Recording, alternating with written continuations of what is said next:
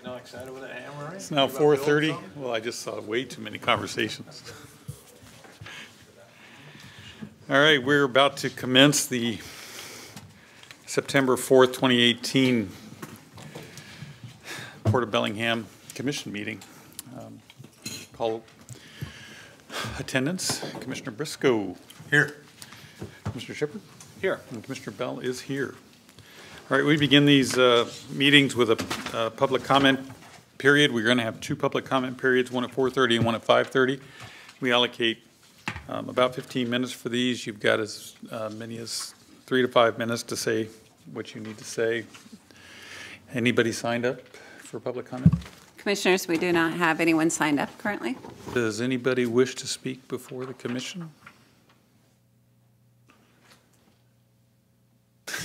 Everybody's on this side of the room. What did you guys do? Hey, what's going on? No shower? What? These Axe body sprays now that you can.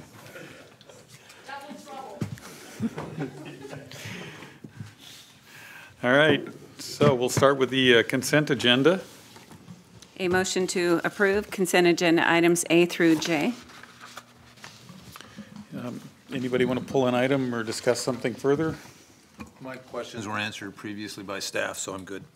I'm good as well. I just have a couple quick questions. One's on D and one's on F, and they're not deal killers, so I don't want to pull it from the agenda. I just kind of want a clarification if I could. On the sprinkler system.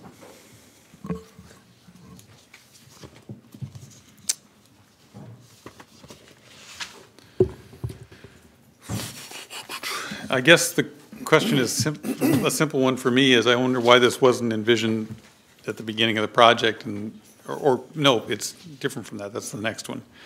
Are we going to see a revised budget? Because this is going to save us so much money. It was promoted. You may, depending what we learn in that in this expenditure. The research has been really fruitful for three of the. We're doing 3 of the FMIP buildings. Sorry, Adam Fulton, Director of Facilities. Building 3 and Building 5 and Building 6. And as we get these professionals in and suddenly we research it, we learn a lot more than we're able to learn during the estimating period, which is typically about this time of year for next year. And so I suspect that we are going to learn something great about FMIP Building 1, and I hope that we're going to spend a lot less than our budget. Yeah, it's just a common thing to spend a lot of money with the promise that we're going to see. Let's see, this will save the project tremendously over the original as promised, and I just wonder if we see a revised budget at some point on that kind of a promise. Yeah, you will. I don't know what a Your promise. words are going to come back. Yeah, right? They're going to come back to bite you. You know, what we do, Commissioner, is we have begun what we're calling a capital budget true-up. About every quarter, I think, hope to do that, as well as kind of actually visit our whole CIP program development. We're sort of thinking about how to do that a little bit better through the year. But in any event, we probably still do some what we call true-up exercises, maybe quarterly, where projects come and go for various reasons through the years. Permitting, or the impotence, or the drive for the project leaves, or a new project arrives, or something else. And so we do a true-up period where we come back to you guys and say, you know what, you approved this capital improvement program budget, but it really needs to shape more like this. And so I hope to, in that next one of those, I hope that this project is one of those where we say, hey, we're putting money back into the till. Does that help? Has it ever happened? I think we put $1 million back in this last meeting. From that, and so we would expect the same from this. I'm hoping. Yeah, me too. And that's my only. Maybe not $1 million, but yes. Yeah. On a Yeah, I can see where it could. budget. I can see where it could. It's just that if it comes back and we've actually spent the same amount, then we've spent $18,000 more to get to the same endpoint. You're exactly correct, and it is a gamble, and the gamble has paid off so far. Yeah. Well, we trust you, so that's. Thank you. All right, thanks. F is kind of the same thing. Yeah. Don't go anywhere. So action item F is, I think, $4,900. What we're doing there is historically when we did wetlands mitigation. You know, we were looking to fill a bunch of our wetlands along the eastern section of our airport for real estate development, such as the large parking lot that's on your right as you drive in, and such as for the hotel, these sorts of things. So to offset the filling of those wetlands, we did a mitigation effort out on Slater Road, you've probably heard about. As well, the county required us to do various sidewalks and landscaping through the airport proper, through the entrance road and such. So that was in 2 phases, phase 1, phase 2. And and that was, I think this was devised 6 or 8 years ago. And since then, the development and master plan of the airport have changed. And so the sidewalks that we were going to do, as made necessary by the county, really no longer fit what is going to be developed and we had if we built what was there, it was permitted, we'd be building sidewalks kind of to nowhere, which made a lot of sense back then because of what was going to be somewhere. So, so we're just revising that. Oddly enough, that made sense. So yeah, so we're just revising the sidewalks, and then as such, the stormwater is affected, and so this is just a small PSA amendment to visit the stormwater report to appease the county. Does that help, Commissioner? That's great. I apologize for not bringing that to you earlier, but There's no problem at all. otherwise I have nothing else on the consent agenda. Thank you, Ed. You're very welcome. Diane? A motion to approve consent agenda items A through J. All in favor? Aye. Thank you. Okay. Move on to action item 1. Do we have presentation first, or? Sorry, I wasn't reading the agenda. Presentation from AECom. Sunil. Hello, Commissioners. Sunil Harman, Director of Aviation. Before I turn the presentation over to Emily and AECom, I'd just like to say that our objective here today is to really delve into the recommendations that came out of the master plan. This is a new master plan, as you recall. This was prompted really by the Federal Aviation Administration. Even as they approved an update to the previous master plan in the summer of 2015, they realized that we had a safety issue in terms of design standards that needed to be addressed. That was the runway safety area for the north side of the runway, adjacent to Interstate 5.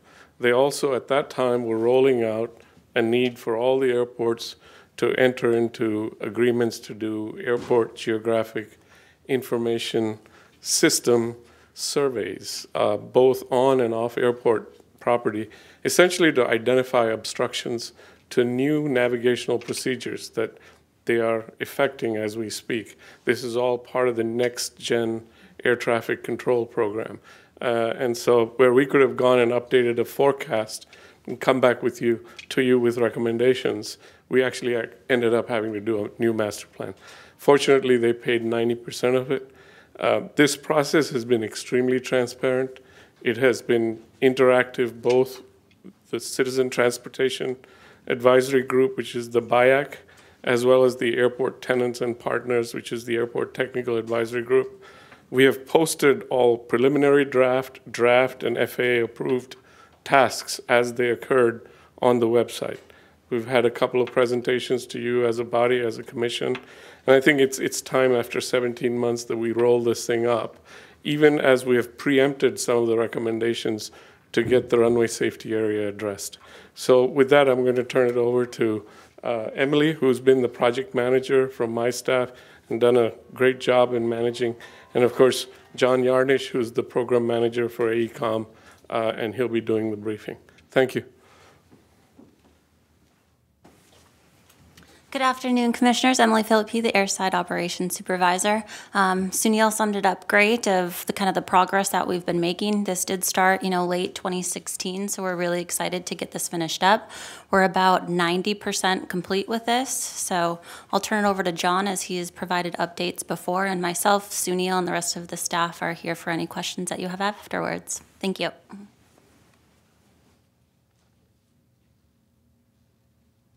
Good afternoon. I'm John Yarnish. I'm with AECOM. We're in our aviation practice. Let me get this thing up and running.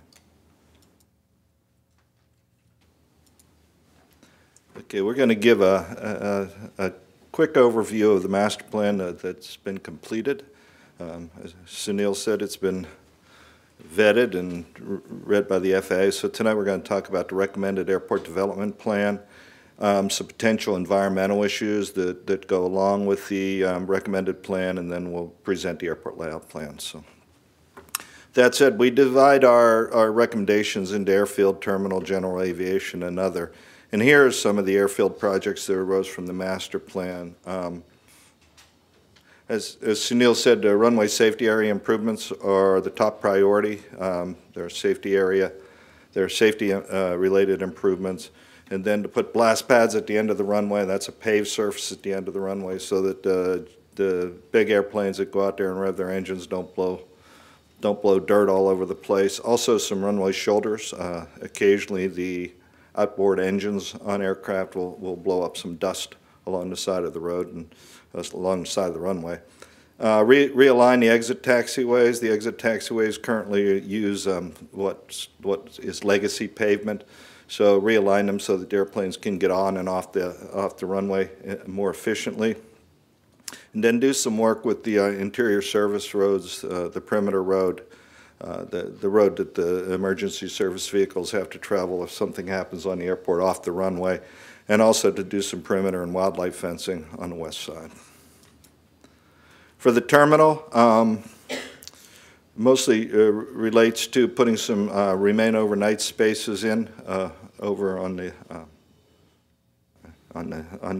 north side of the terminal building, and then to have an opportunity to expand the terminal in that direction in the future should demand arise. Our forecasts show that this is not going to happen in the next 20 years. But the previous master plan showed it extending in the other direction, which was causing some problems with the GA hangars that were down there and making them ineligible for improvements and even maintenance items. And then the last is to put a rental car QTA, quick turnaround facility, across from the relocated rental car ready lot. General aviation projects, as I said, the existing GA hangars, FBOs, and all the uses on the current apron are to remain. With the change in the terminal direction, these hangars will stay active.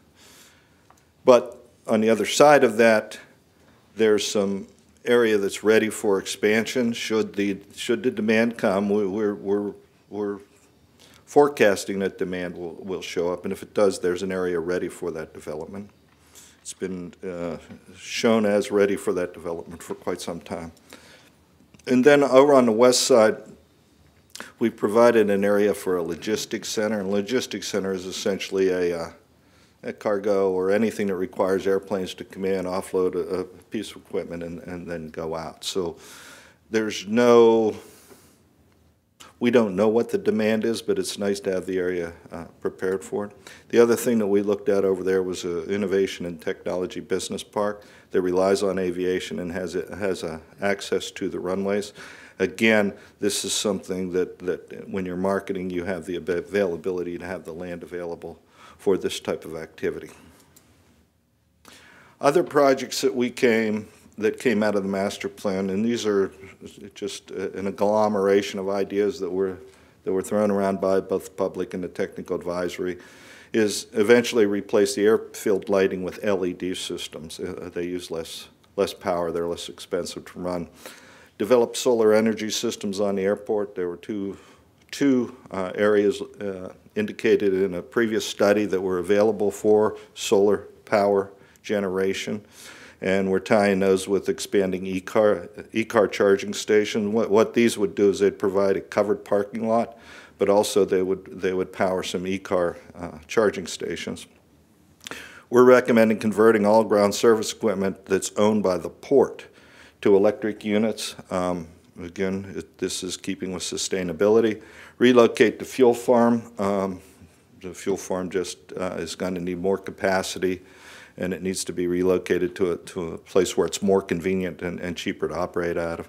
Eventually relocate the airport traffic control tower, get it out of the place that it is, get it to where it can see the whole airfield so that it's in compliance with what an ATCT is supposed to have, and then to construct a new snow removal equipment building. Would that relocation include new equipment in the tower? Would it be a new tower? Yes, it would be a new tower, absolutely. But remember, this is an FAA-controlled move, so they'll decide when it goes, where it goes, how it goes. But it would be. Won't be in my lifetime. My grandson's got dibs on the old one. Yeah. He'll be in his 40s by the time he gets it. I believe you'll be making this recommendation 3 master plans from now. But that's, and then when we came up with all that, we looked at the airfield and all of the agglomeration of all of the recommendations and projecting related environmental issues. A lot, almost all of them are potential wetland impacts. There's a lot of wet property out there. When you start even putting a new road in, you got wetlands issues. It's a design feature. You try to keep it out, but occasionally you can't keep it out. And so we identified it as a potential issue. Should the logistics center develop, there's the wood waste area out there that will have to be mitigated, moved, whatever. We're not sure which. And then on potential GA area, it's called Potential Site 45WH839. There's a pile of rocks out there that years ago an archaeologist looked at, wasn't sure what they were, marked them as a potentially being important, but nobody's ever looked at them, has ever been able to say why they're important, whether they'll be important. So we're just noting that before anything happens there, someone's going to have to go out and make that determination finally. Then noise. How's noise change? Well, on this map, you can see I hope you can see a solid blue line. There's a series of solid blue lines here that show the various decibels, day-night noise levels that are associated with current activity. And we've got the 65. Within the 65 is where the FAA and the folks who regulate this say impacts begin. Now, people hear noise differently, but this is the area where we have to study what the impacts of that noise is and whether there has to be any mitigation. And I think the news here from this map is we've also got a dotted line that shows the 20-year forecast noise levels, and the differences are fairly insignificant. And let me go to the next. The number of housing units, we did a windshield survey on this. There's 21 residences within the 65 DNL contour. That won't change. Noise-sensitive facilities is identified. There are none there now. There'll be none in the future. The rural residential land, the urban residential land, the light impact industrial land, and the general commercial land will all increase. But let me go back to the other slide and show you there's this thin strip outside the blue line and that's where all of that increase is showing. It's not big parcels. It's like 100 foot on all sides of the existing lines. That adds up to quite a bit of acreage over the time, but it's a long contour. Why the thin strip of noise increase on the outside edge? Is there just the increase in the number of airplanes that are forecast to come here. It's just the number of airplanes that's increased. It's more of a time thing with noise than an actual level of noise. Well, it's both, let's say. What we have in the future is we have more airplanes that are forecast to come in. Now, they've got different noise characteristics. They're generally quieter. So over the course of time, there'll be more airplanes, but they won't make as much noise. And so what you're looking at here on the contour is a day-night average sound level. And over the course of 20 years, that will not change significantly is what this is showing, using the computer modeling techniques that we use for that. So if I understand correctly, what you said is it's more flights, so we're gonna have more noise at different times of the day is actually the increase, not the level of the noise of the plane. That's correct. Each flight will be quieter, but there'll be more of them. Right, thank you. And that results in the airport layout plan. This is the federally, excuse me, the federally adopted document that comes out of a master plan. And what this shows in draft form that we have here now is all of the recommended improvements shown on one document. And this is the document that the FAA will sign and you all will sign as the guideline for future development of the airport. And then when Sunil or the airport goes to do a project, the FAA will look on here and say, well, it's here, it's been planned out, it's been well thought out, it's eligible for 90% funding.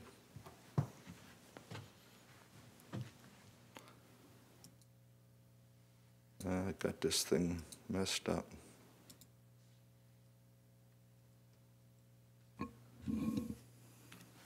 That's it. Thank you. Any questions, comments? I just wanted to relay a couple questions that came up at the last BIAC meeting for everyone's benefit. One was about the location of a compass rose. Could you just walk us through where that would be and what are the complications with citing that feature? Yes, we can do that. So a compass rose basically is a pavement-marked area on the apron, tarmac, or asphalt that allows pilots to take their aircraft there and calibrate their magnetic compasses. Now, the demand for compass roses have diminished over the years because compasses have become increasingly more sophisticated and electronic. Most of them are now sat-nav based, and the need for a purely magnetic compass is continuing to diminish. The compass rose originally was located in the area that is the overflow. I don't know if you can see this or not, but yeah. So it was approximately in this area where you see the purple line. Unfortunately, the FAA's criteria has become much more restrictive in the siting of compass roses. They can't be adjacent to any electromagnetic interference, as well as any underground utilities that might interfere with a magnetic compass. So we did a fairly exhaustive study on the airport and couldn't identify a site that met the current criteria for establishing a compass rose. That's primarily because most of our airfield lighting system, the wiring is copper, it's direct buried underground, and it creates magnetic interference, electronic interference. So what we've done is identified a location just adjacent to the logistics area. Unfortunately, to do that project as a standalone project for the 4 or 5 users that want it, we'll have spent easily above $500,000 in new pavement to get out there. So it's in the master plan, it's been identified, but I see the market need diminishing. There are very few pilots today that insist that every airport have a compass rose. Now, many adjacent airports have compass calibration pads available that meet the current standard. They can always fly over there and calibrate their compasses. There's really no upside in terms of revenue to the port. The downside is a pretty significant investment to get out to a remote area that doesn't have EMI interference. Great. Is that compass rose available at, say, Skagit? It is. Great. Yeah. Thank you. And there are, I think, a handful of other airports within a short flying distance that have approved compass calibration pads. Great. 2 more questions that came up at the meeting. First, there was a question about existing GA hangar tenants and the ability to install solar panels on roofs. Is there anything about the current regulations or the current master plan that prohibits that and is dependent on this plan being adopted, or can a tenant move forward if they so choose? I think we wanted to, first of all, through the approval and adoption of this master plan, get to a point where the FAA agrees that the general aviation hangars don't need to be relocated. The assumption was that they would be relocated, and that prevented a lot of the decisions with longer-term leases and allowing them to do capital improvements and so on. I think the adoption of this plan will enable them to do those things and enable the port to enter into long-term agreements. Great. And last one, could you just walk us through what a RFP could look like for a washdown station? You mentioned there was maybe a possibility of an operator who might be interested in that. One of the requests I've had multiple times from members of the GA community is we used to have a washdown station. We eliminated the washdown station, and part of basic airplane maintenance is keeping your plane clean. So there's an interest in seeing that, and I appreciate that it's here forecast into the future. And I'm just trying to wrap my head around how it would work if there was a operator. We recently completed a FAA-funded apron rejuvenation or improvement project in the general aviation area. So approximately it's located where the hangars are today.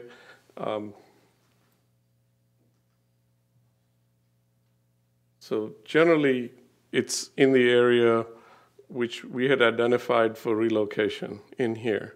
And the pavement work was limited to approximately the area that's identified. So in the course of designing those improvements, we actually designed a aircraft wash rack, which is an aircraft washdown pad that basically drains the water, separates it, oil and water separator, reuses the water in a recycling system, roughly a $200,000 project. We also looked at what the interest was at the airport. There are very few operators that are insistent on having to wash their airplanes. Typically, they're pontoon-equipped aircraft that are operating in salty, briny water that need to wash their aircraft off after flight operations.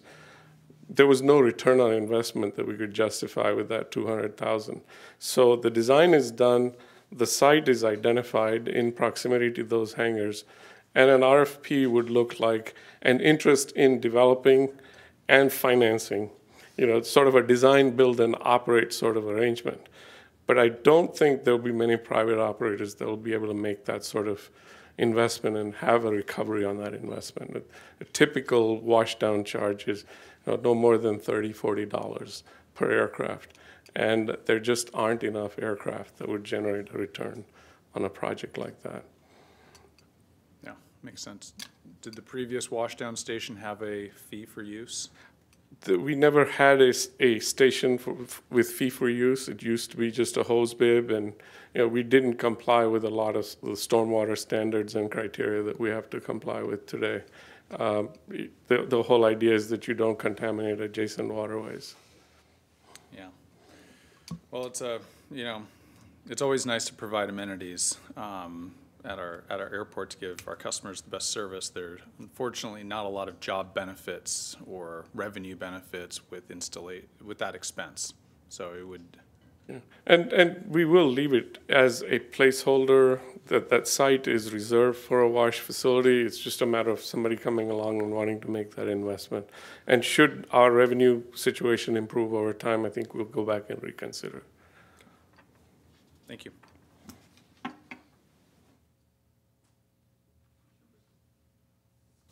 So if I did hear you right, Sunil, you said prior to the new regulations kind of being enforced or trying to comply with everything that the FAA has put forth, our local folks that were flying just washed their airplanes like you wash a car in your driveway, correct? Basically. Yeah, there was a spot where we made available a hose and a spigot, and trying to keep it one spot, right? in one spot. And because of our stormwater constraints now and so on and so forth. Yeah, most of the apron today drains into filter media that separate oil from water and then allow that water to go into retainage areas or into the stormwater system.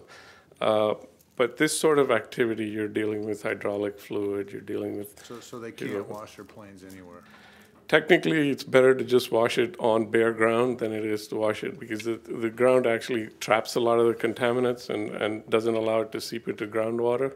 At least the heavier contaminants, fuel, and those other contaminants potentially. I think a wash rack is a good thing to have. Unfortunately, the economics here just don't work. The FAA, of course, won't support it as a project, so they had it extracted from the design process and wouldn't fund that improvement. So, but as it stands right now, no one has any place to wash an airplane at our airport, correct?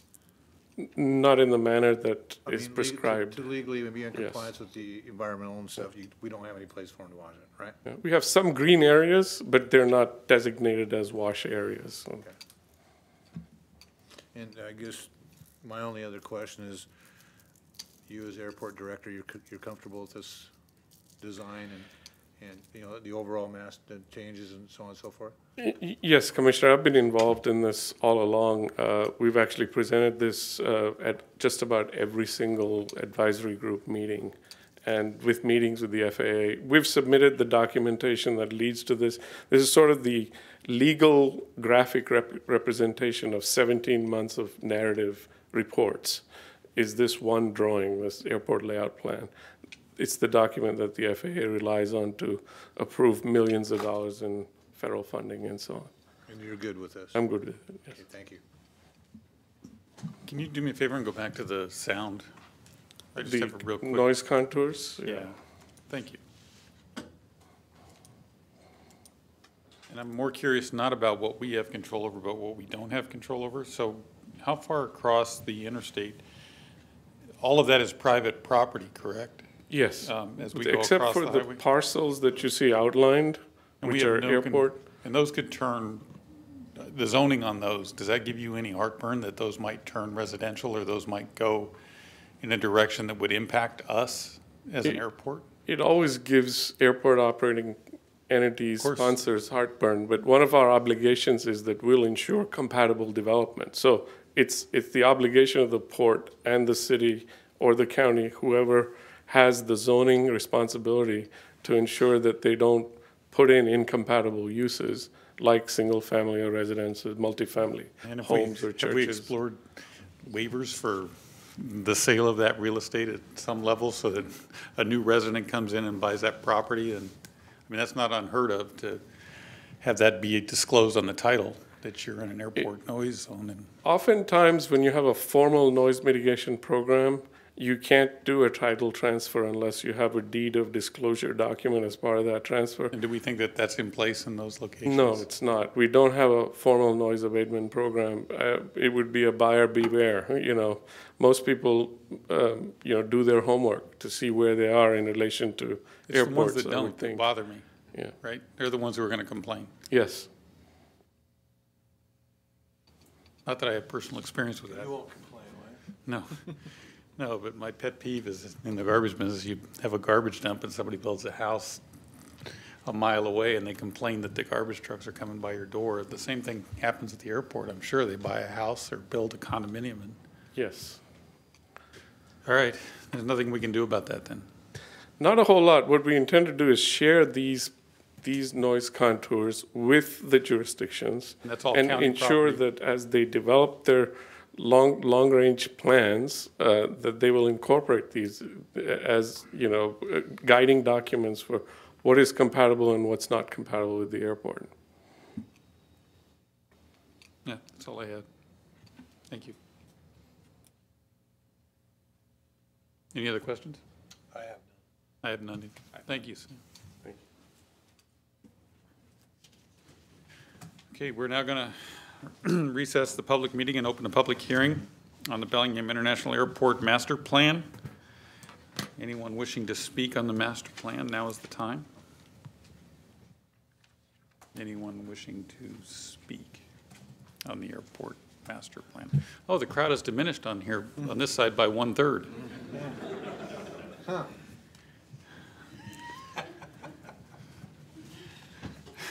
There we go. 33% increase. So we will now close the public hearing on the Bellingham Master Plan and reconvene the public meeting. So on the action items, A motion to accept and approve the Airport Master Plan and Airport Layout Plan as presented by ACOM and authorize submission of the plan for Federal Aviation Administration approval. Any comments?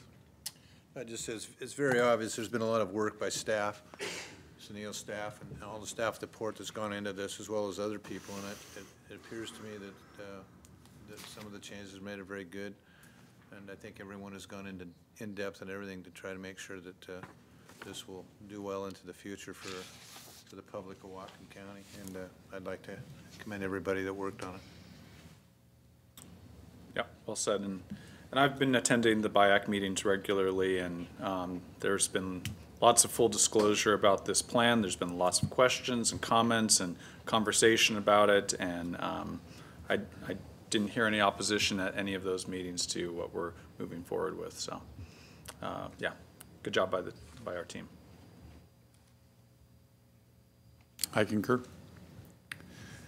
So, with that, A motion to accept and approve the Airport Master Plan and Airport Layout Plan as presented by AECOM and authorize submission of the plan for the Federal Aviation Administration, or FAA, approval. Commissioner Shepard? Aye. Mr. Piscopo? Aye. Commissioner Bell is an aye. Thank you. Thank you. Well done. Before you go too far, do we know if it's a boy or a girl? Yes. We didn't vote on that, though. No. But you don't have to if it's a girl. Oh. No. Oh, And only if it's a boy. well, then all in favor? Aye. Action item number 2. A motion to authorize the Executive Director to execute a professional services agreement with Mead and Hunt to provide engineering consulting services in the amount of $103,795, plus a 10% contingency for a total contract amount of $114,000. Sunil? Commissioners, this actually segues really well with the discussion that we've just had. And actually, the ALP shows the runway safety area, but I'm going to go into a little more detail. Bear with me a minute.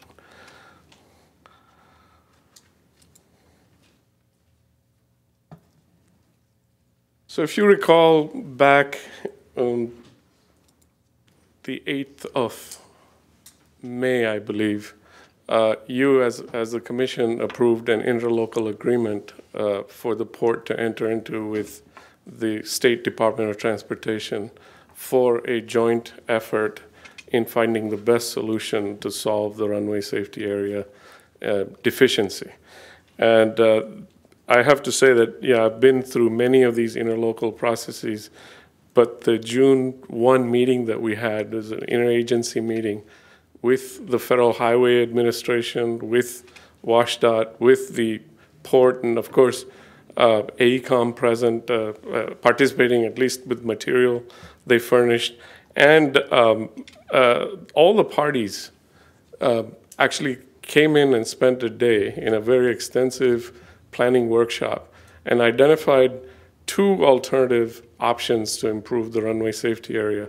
The preferred one was using earthen embankments, gradually sloped, both beneficial for highway traffic as well as airport incidences and occurrences. And the other, should that not work for some reason, if it's fatally flawed in some way, then to look at a more extensive evaluation of a retaining wall to construct the runway safety area.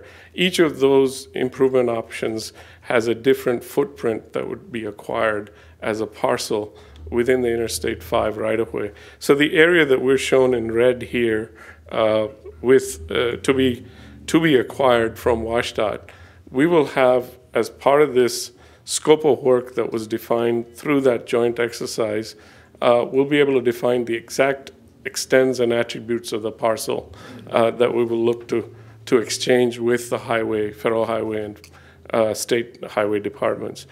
That prompted us to then go out with a request for qualifications with engineering firms to do what the FAA likes to call advanced planning. it's really preliminary design.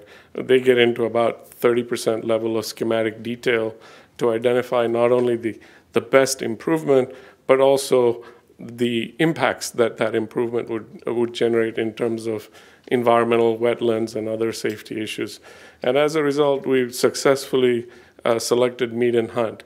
Because this is a federally funded project, in fact, last month, actually earlier this month, you approved the grants that the FAA is providing for this. We actually had to go through an independent fee proposal to ensure that the fee that we had negotiated was consistent with what FAA believed to be the appropriate amount. And so the federal share of that grant is $135,000. The overall contract is about $113,000. It's been independently verified, and I'd recommend you approve the award so that we can get underway. And the whole idea here is that this work will be shared very closely both with federal highway and state highway to ensure that we're on the right track and get a proper exchange of property so we can ultimately do this improvement. So this is the first step in a four-step process. The ALP gets adopted, which you just did. This study gets underway, and we have some identification of what is the better construction method to solve the runway safety area. And then we actually go into the environmental review process before we can get into design. That's why the FAA doesn't like to call this a design process, because legally they can't enter into a design process until the environmental review is done. And then the last phase is construction. So we're still looking at a 3-year process as I see it. Does this require a perimeter road? It does. Within the interior of our, whatever property we exchange or acquire from the right-of-way, we'll not only have a security fence, but it'll also require the extension of the interior service road, which is a controlled access road, in order to allow both aircraft rescue firefighting vehicles as well as security and operations vehicles to get in there. And it is within the runway safety area, so they have to be in active communications with the tower when the tower is operational. Does that count as part of the runway safety area? Yes, okay. It does. We actually are on the runway safety area. Okay, got it. And we're out of compliance until we get this four-step process completed, yes. Correct? Well, you know, the easiest way for the FAA to solve this problem, which is what they were pushing us towards in terms of expediency, was to shorten the length of the runway. Now, that would be economically detrimental, so I kind of pushed back really hard on that that was a non-starter from the beginning. And so I think we've got a very constructive group of people in this. When you have 4 agencies together, the best you can hope for is to make some sort of an average kind of sausage, but this outcome was amazing. So I just want to keep the momentum going. And it's just maddening what it takes. Yeah, it's all a process, isn't it? Will we be trading for some property somewhere else or buying this, or they haven't talked about trade. They've talked about acquisition at fair market value. So at some point we'll do an appraisal, and they've also talked about ongoing maintenance. But for what we gain, I think it's worth it. And it'll be federally funded. So any acquisition that we do will be in exchange.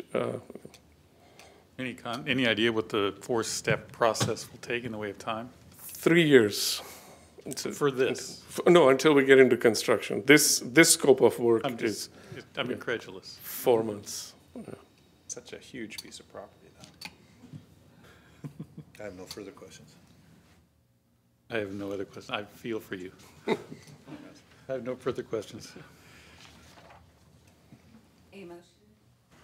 A motion to approve or authorize the executive director to execute a professional services agreement with Mead and Hunt to provide engineering consulting services in the amount of $103,795 plus a 10% contingency for a total contract amount of $114,000.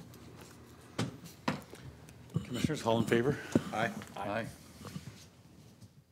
Special award for patience.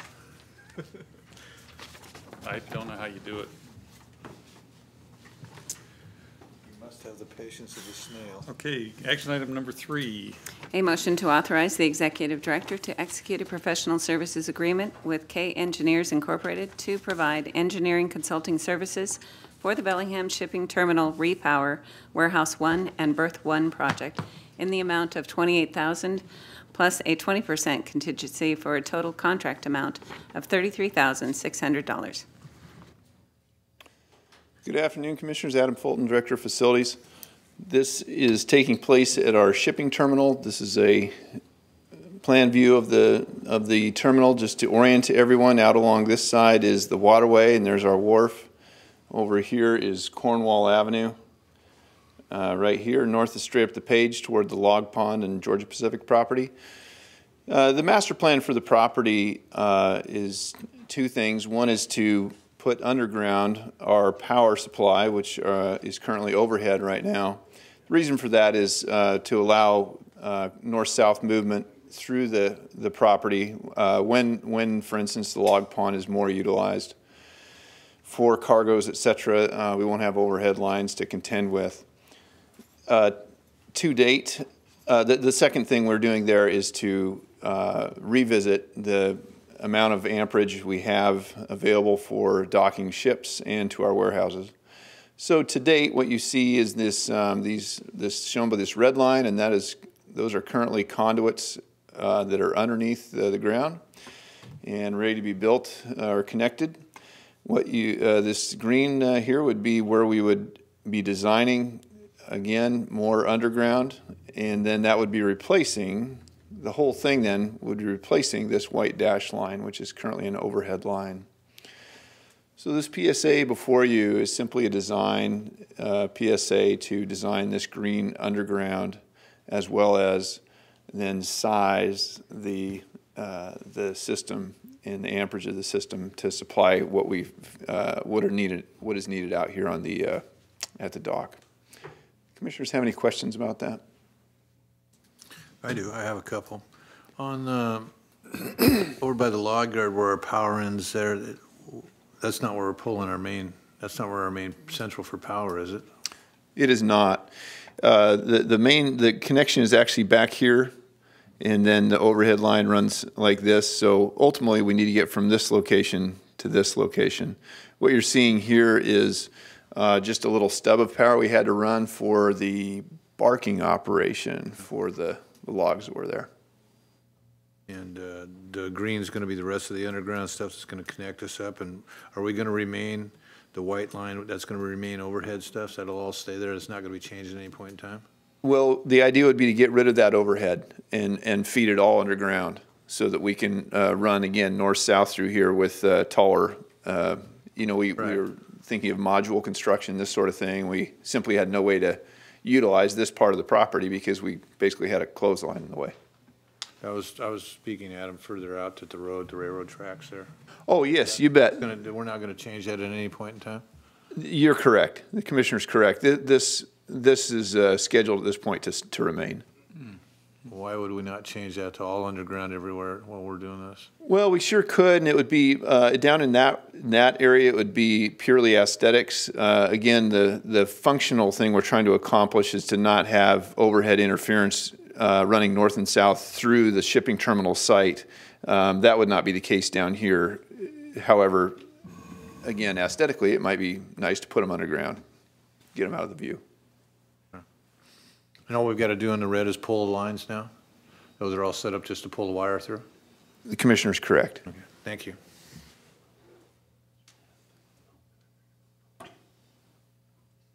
And is all of this compatible with the schematic that TIER is interested in pursuing for their rail spur? Is that on the same location here, or is that going to be in a completely different spot?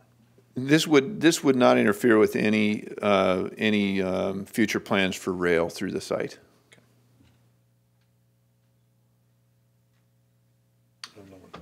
And there's no reason to believe that we should put that underground for aesthetic reasons. There's no danger there of a tree coming down or. And there's already a bunch of other wires in that area. That's where the Puget Power Co-facility is, and there's a whole mess of wires on the other side of Cornwall. So I think even if you clean up that small space, you're not a lot of benefit from that. And we're not going to lose power there anytime soon. Okay. All right. Diane? A motion to authorize the executive director to execute a professional services agreement with K Engineers Incorporated to provide engineering consulting services for the Bellingham Shipping Terminal Repower Warehouse 1 and Berth 1 project in the amount of $28,000 plus a 20% contingency for a total contract amount of $33,600. Commissioners, all in favor?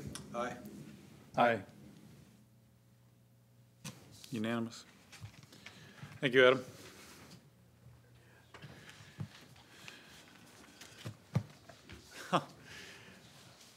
You leave and look what happens. It's just Third of that side left again. pause on the other side. All right, presentations, economic development update. Mr. Colbert.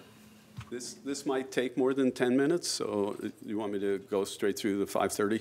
Got 11. Yeah. Yeah, otherwise we've got to sit around and wait for 10 minutes. Okay, perfect. So good afternoon, Commissioners. Don Goldberg, Director of Economic Development. It's a pleasure to be here. We're here to talk about economic development, what the team has been doing, what our plan is, and where we're heading. We're going to take this presentation out to the small cities, county, city of Bellingham, and a lot of our partners as we move forward. If you notice, I have a quote, "A ship is safe in the harbor, but that's not what ships are for." I'm going to begin this presentation with that, and I'm also going to end it with that, because I want us to remember that economic development is for the long haul. There are times in which you're going to have rough seas. There are going to be times where things don't work out, but if you're well prepared, you have a good ship and you have a good crew, you make it through the hard times and you work towards a long-term goal. And I think one of the things we haven't done in this region is think that way. Often when times get rough, we let go of our plans and we don't see the long term. So I want to emphasize that this is a long-term plan we're working on. So what's the vision? The vision is to strive to be highly programmatic, as I was mentioning before. We're an opportunistic business, but it's time to be programmatic long-term. We want to retain and attract livable wage jobs and to assist businesses, entrepreneurs, local organizations, and to thrive for the entire, organizations to thrive for the entire Whatcom County region. So what we do, we promote Whatcom County as a great place to live, work, and do business. We connect our businesses with economic development services and skilled workforces. We work with our partners in Canada to help enhance our cross-border trade opportunities, which are great and are increasing. We create and facilitate living wage jobs, and we organize and implement a county-wide real estate vision, which I find to be lacking in this region. We're highly opportunistic in our real estate, and I'd like to bring the team to focus a true vision for the whole region. So our economy and trade sectors, we work very closely with our regional partners to create this vibrant community, and some of those partners are higher education. In higher ed, I'll give you some examples of some of the things we're doing. So in higher ed, we're right now working with international business students at WWU for a potential project to research industrial properties on both sides of the border. What connections there are, whether there are companies in Canada that would like to locate here, what are the pricing differences, what are the benefits on either side. And the head of the business school there on international studies has come to us and asked us to put together a program for one of their senior groups. On agriculture, we're working on a future berry lab that we're supporting out in the county fairgrounds to help support the future agricultural business in the area. High tech, we've helped a local company grow and work through some very difficult land use problems that have allowed them to stay here, to hire more people, and are considering growing additional jobs. Of course, one of the marine trade deals that we help facilitate that we just saw another launch is All American Marine expansion, and they're doing extremely well. Manufacturing, I can't disclose the name of the company. It's called Project Sapling right now. It came to us from Commerce Department. It was a project that was worked on before I was hired. It went dark. It came back about 8 months ago, and we've been helping them facilitate the possibility of bringing this company here. It's a joint venture between a Canadian company and an American company. The president last week told me that they've signed the deal, and they are coming here. They're taking down one of the largest built building here outside of ours, and they expect to bring 100 good jobs to the region. Recreation. Recreation area, Recreation Northwest and a couple of the large recreation manufacturers and I have been getting together, and we're really starting to talk about getting recreation clusters so that the manufacturers outside of this region know that this is a great place for them to do business, not only for them to use their equipment here. Energy, of course, we have iTech, which has been a great success. We've introduced them to the Lummi tribe recently, and potentially there's a partnership for the Lummis to distribute iTech product across the Indian nations for solar. That would be a win for not only the Lummi tribe and the region, but one of our local manufacturers for them to grow their business and employ more people. So I'm not going to go through all of them, but all of these we are hitting on, and we are actually performing on multiple levels on each one of these. And then our last one, if you notice, is emerging markets. And we always want to be open. We don't want to be so focused that we're not open to new things. So we're always looking for what's next. Can you give me a feel for what you see as an emerging market, a couple of places where you see emerging markets maybe? Yeah, so in the marine trades, each one of these areas can have some sub-areas. So one of my interests is in marine trades, connecting technology to marine trades. We have some marine trade technology companies here. Some of them are owned by other companies, so hybrid and electrification of marine vessels is something that I'm highly interested in. I've talked to Matt at the All-American about it, and so that's one example. Another example would be how do we get the manufacturers here to manufacture products that, as I was mentioning with Canada and the U.S., some of the companies sell the majority of their product in the U.S., but they're making it in Canada. So now they're starting to look at divisions of products that sell more in the U.S. and bring the manufacturing to the U.S. to avoid some of the tariffs and tax benefits.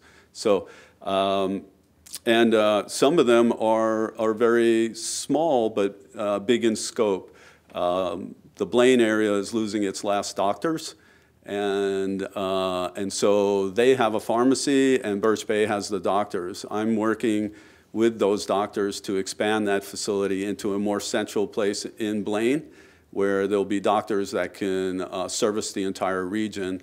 And in addition to that, I'm working with a micro-hospital to potentially open a 20-bed hospital facility up there, so people who had a minor injury or needed to spend the night for a small surgery wouldn't have to come all the way to Peace Health. So if you're in Linden or in Blaine, you'll be potentially able to stay up in that region if you had stitches or something of that nature. So we have to connect, sometimes a small win is a big win for an area. Or it could help with infrastructure to get put in, to get that off the ground? Is there any way we could? The hospital and those facilities. Right now, infrastructure is, we haven't identified an actual site for it. We're working with the city of Blaine, the county, and it's really good news because 2 weeks ago, after about 6 months of working with Family Care Network, they have committed within their organization to move forward and open up a bigger facility. So now I'm just helping. They're in the beginning stages of looking for the site. I've given them some sites to question, and but at the utility stage, if there's a great site that they find and we find that there needs to be infrastructure, then there's a potential EDI or something fund that we might be able to help with. Do you know in the quest for getting this facility up there, do you know, is there an inclusion for blood work labs and things like that, so people from Linden and Blaine don't have to go to Ferndale or Bellingham to get their blood work done? Yeah, so the two different projects. So the Family Care Network is planning on making it similar to their Linden facility, which has about 6 or 7 doctors and a lab. So that's their goal. But if the micro-hospital facility can be put together, which would also bring economic benefits from Canadian medical tourism potentially, they would have x-rays, and it would be, as it says, a full hospital just on a small scale. Thank you, Don. You're welcome. And I think my question was a little bit broader than that. Are we looking at artificial intelligence type facilities and things that are in the future? Sorry. Yeah, I mean, I just view those as... Yeah, no. Well, you know, as I move forward, our partnership, say, for instance, with higher education, as you know, we're also working with Western on the Western Crossroads, a 6-acre site down on the waterfront. And I think we all support that facility will be the jobs of the future. And so I know I strongly talk to them about cybersecurity and the importance of having that hub down there. I also know that Whatcom community is also interested in locating down with them on that site. To me, that would create the hub for private sector to locate all of their cybersecurity offices around it. So Microsoft may not open a 2,000-person facility here, which we couldn't handle, but we would love to have 50 of their cybersecurity specialists here. And so, yeah, that's all heavily being looked at. That's really my point, is little niche markets where we can truly have an impact. Exactly. And by diversifying it, we don't have the negative impacts if one leaves.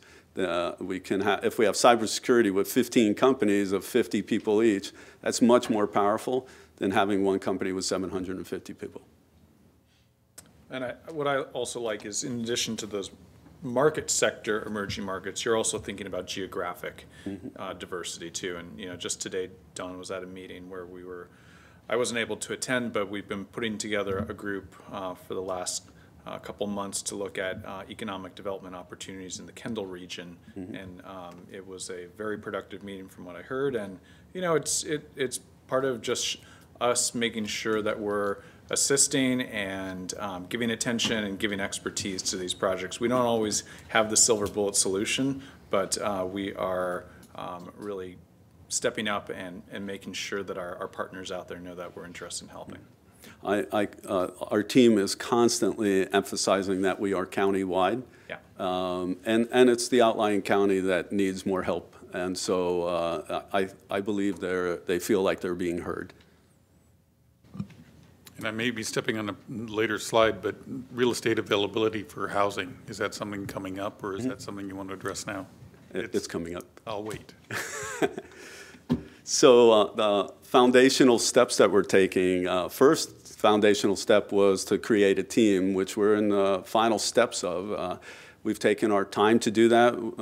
John Michener, as everybody knows, is here. Gina Stark is also here. Myself, and we're in the process of hiring our 4th FTE. We've been very mindful not to do that quickly. It's the most expensive part of our budget, so we want to make sure that we know what we need and that we're mindful about our budget. So we're in hopefully deep into that 4th person. That FTE will be a person that specializes in technology and recreation, but they'll also have to be able to do everything because the way our team is formed, we overlap. We have about 50% of our responsibilities dedicated to our own job, and then the other 50% overlaps each other as a team, and we are prepared to do each other's jobs and sit in to do what's necessary. So if that technology person needs to get out to Linden to talk berries, they're going to have to do that. So, so that we're very close to getting a fourth person, and then we'll be closing that up for a while. We're all very busy, but we have a great team so far. Learning, of course, we've mentioned a little strong partnerships. You're much more strong by bringing in others rather than separating yourselves. So we have a very open door policy. People know where we are now, and they know that we're here to listen and to learn. And then we're identifying our strengths and weaknesses. You can't make good positive changes if you're not willing to really reflect. And then the last thing, of course, is we need consistent long-term funding so that we know we can plan for the long haul. So our strategy, economic development, is more than a business of retention, expansion, and attraction. You know, there's the quality of life, there's listening to your community, and it's weaving all the merits of your community together. Our vision is driven by the vision that the city of Bellingham and Whatcom County have done massive studies on economic development, comprehensive plans.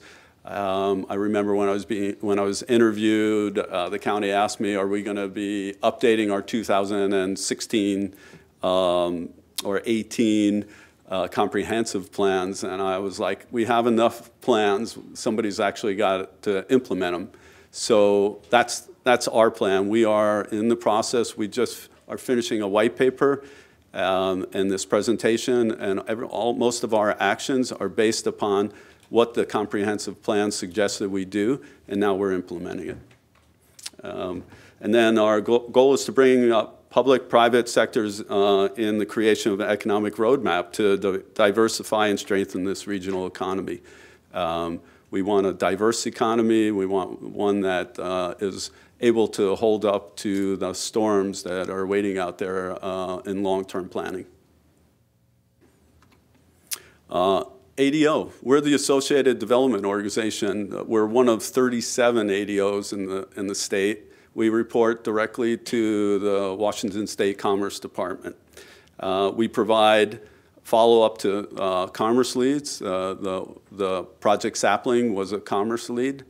And we report to the Commerce Department quarterly. As of this time, we report on number of contacts, people that have contacted us, deals. We're exceeding all of the numbers that we're required to report on. And then we receive partial funding as the ADO. I believe this year was approximately $96,000. Typically, this is called BER, business retention and expansion, but I see it as RER, retention, expansion, and recruitment. It's often everybody believes that recruitment is the way to expand your economy, but recruitment is a shotgun approach that has very small benefits, especially to a small community. So it's not to say that we're not trying to recruit, but our energy is much, much more in the retention and expansion mode. And so we're trying to, first of all, retain the companies that are here. There are companies all the time. One of our major companies here was just purchased by Mercury a month ago. So we want to make sure that when a company is purchased, that the mother company keeps the local company here. We also want to facilitate growth, whether it's Alpha Technologies or iTech. iTech's in an expansion mode again, and if we can help them grow even more with the LUMI, they'll have more expansion needs. And then assisting with finding locations and permitting and connecting the groups with workforce. Because it's not only that we need jobs, we also need people to fill those jobs. The expansion part, of course, is a little bit of what I was just saying. We want our businesses to be successful, and in their success, they'll grow. And then we're also operate the revolving loan fund, which is a tool that we've used to, with great success on small businesses that have really helped them out. And then we're going to use our target markets to recruit. We're going to always be, as I mentioned, open to new markets as they come aboard. Quick question on the workforce. Yeah. I see a really changing demographic in the workforce, and I'm just wondering how you characterize the availability of the workforce here in the county. Where are we lacking? Where are we strong? Where do we need help? It's a big deal for me.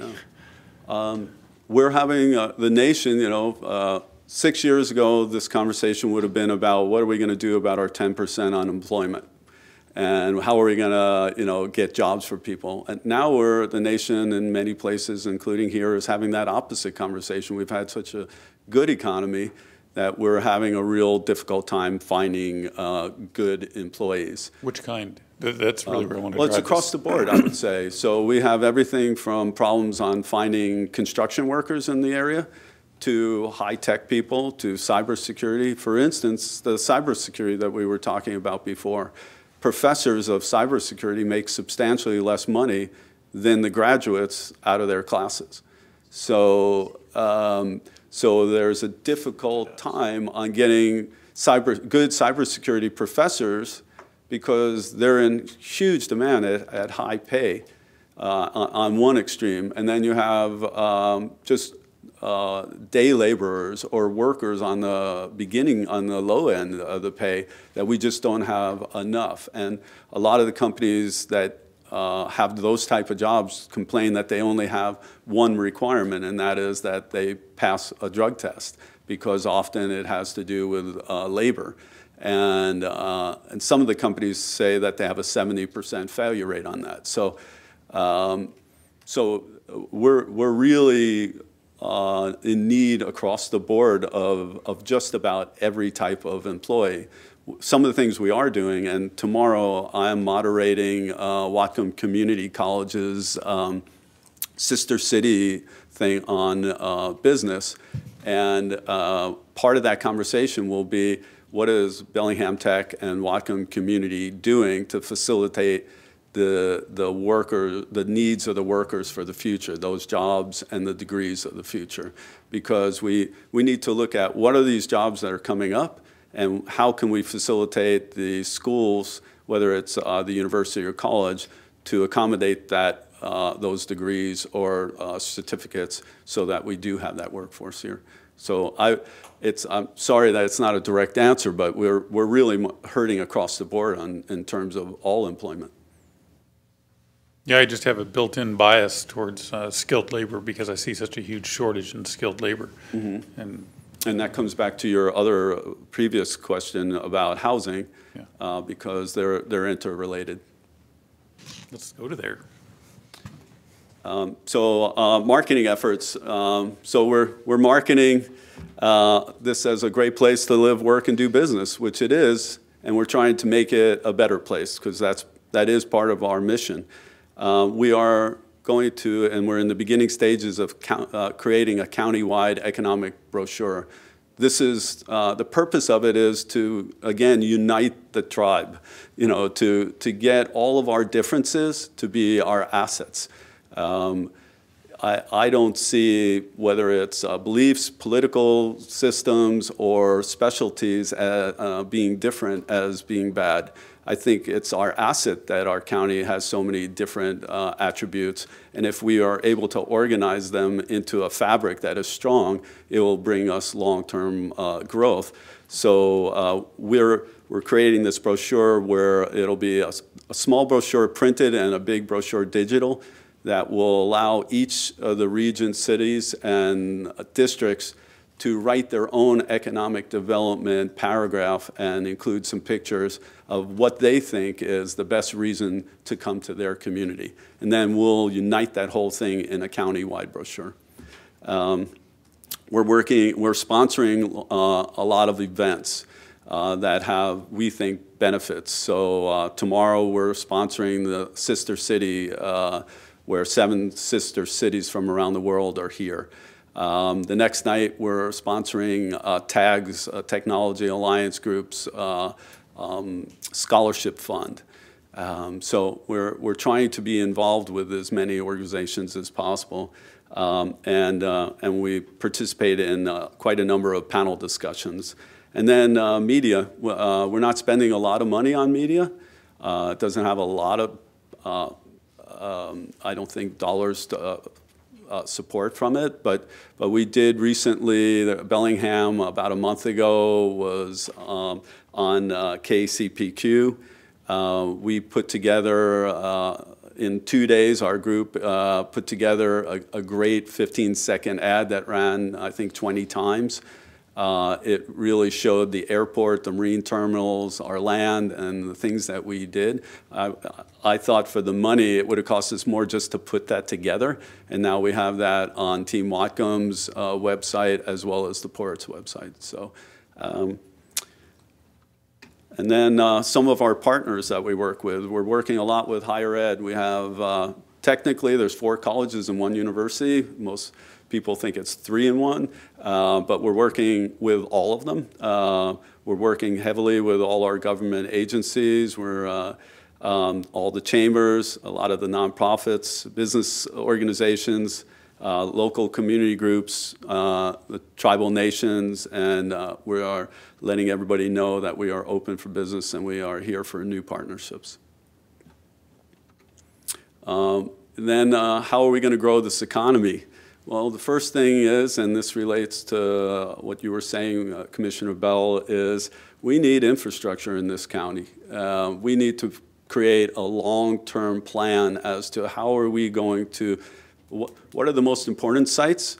How are we going to facilitate utilities and infrastructures to them? How are we going to put that money aside? Where do they connect? Nobody has done that work, and so I am hopefully going to be doing that this coming year, where we do infrastructure studies that find the primary sites that are here for development, both industrial and residential, because the reason that more houses aren't being built here is not because residential builders don't want to do it.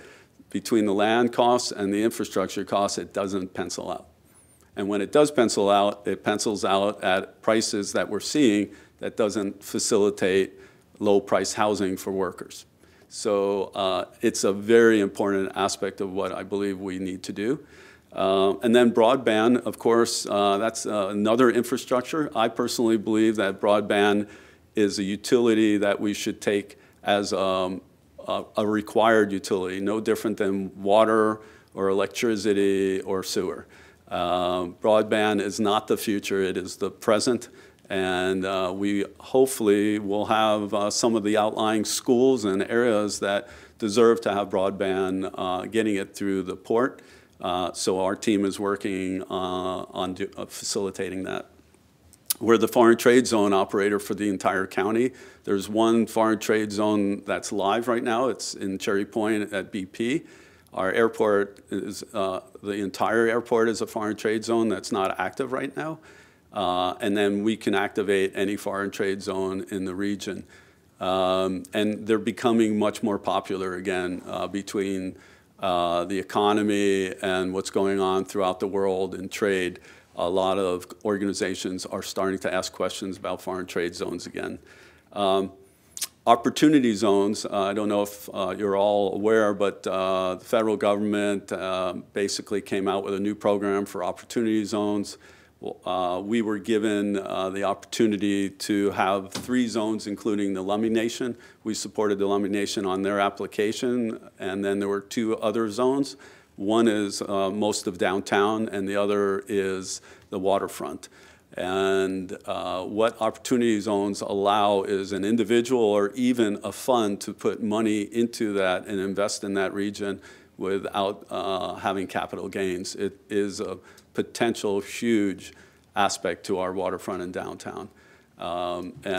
We will be facilitating, hopefully in October, a presentation by the federal government here that will go over what the program is and who can qualify and we'll be inviting both the public agencies as well as the public itself. And then Cherry Point Business Park. I think it's an asset that we have focused on in the wrong way. We have taken it on extremes. There's the environmental side, and then there's the fossil fuel side, and we're forgetting about the whole middle. And the middle of that project is regular industrial buildings, distribution buildings, potential solar field, wetland mitigation. We are missing the boat there, and so I'm right now working with planners, developers, on both the Canadian side as well as our side to master plan the potential Cherry Point to bring in what I think could be a game changer for this entire region. And then, the last one, cross-border business, we're seeing a tremendous increase in interest from the north. Canada has lower BC. Surrey has very little industrial product left.